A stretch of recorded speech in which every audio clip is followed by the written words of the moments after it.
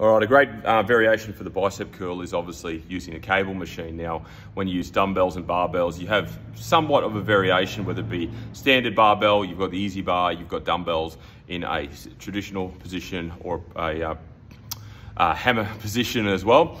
That transferred to the cable brings us to a rope connection. So similar to a hammer curl, obviously more resistance over a longer period of time with the cable machine, but let me demonstrate with the rope connection. So what you want to do, all rope connections have these big lugs on the end, okay? So you want to position yourself directly underneath. So you're not going to move or slide up and down the rope. Nice and tall and close to the pulley machine, the cable machine. If you're too far away, you're actually pulling in a different direction than you need to be. You want to be utilizing gravity. Nice and tall with posture, shoulders back, chest up, elbows are slightly forward of the body, and we curl. Simple as that. You'll note that my wrists are nice and stiff. I'm protecting my wrists. Obviously this weight isn't too difficult for me at this point in time, but you'll notice a lot of people, they'll drive their elbows back or they'll swing.